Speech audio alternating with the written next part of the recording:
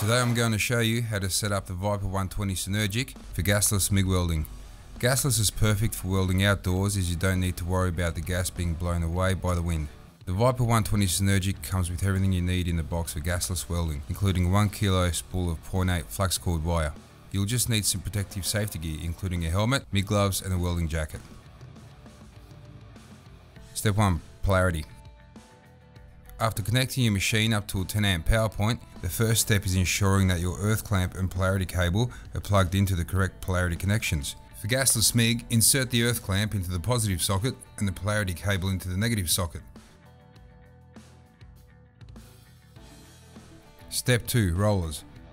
Gasless welding requires an oil dry roller, also known as an F-groove roller. To install a roller, flip back the wire feeder lever to release the tension on the roller.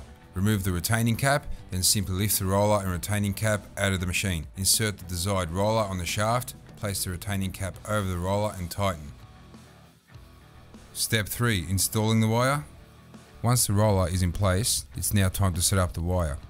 Unscrew the spool holder nut.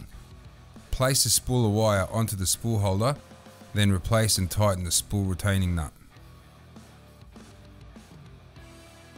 Feed the wire over the dry roller and into the inlet guide tube. Push the wire through approximately 150mm, lock down the top pressure roller and apply a medium amount of pressure using the tension adjustment knob. Step 4. Feeding the wire. With the wire installed, we now need to feed it through the torch. Remove the gas nozzle and contact tip from the front end of the torch. Press and hold the torch trigger to begin feeding the wire through the torch cable and torch head. Once the wire has fed through, fit the correct size contact tip and securely tighten. For this video we're using a 0.8mm contact tip for a 0.8mm wire. Fit the gas nozzle, cut the excess wire and now the machine is ready to start welding. Step 5. MIG welding. To start off, select the wire size you're using.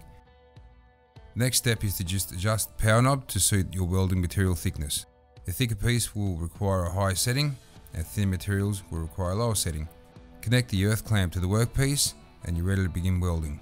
Simply line up the torch with the joint, pull the trigger to initiate the weld cycle. When using gasless wire, you need to drag the torch along the joint to eliminate slag being included into the weld. Thank you for tuning in. If you have any questions or if there is anything else you would like to know, drop us a comment and we'll get back to you.